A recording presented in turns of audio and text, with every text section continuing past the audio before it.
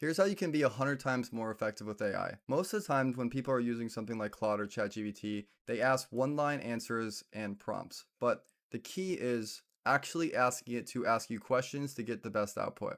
For example, if you just asked it, hey, can you write me a blog post? Just give me something good, please.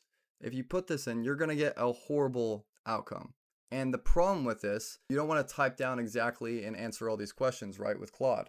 So what you do instead is you actually use something called Aqua Voice.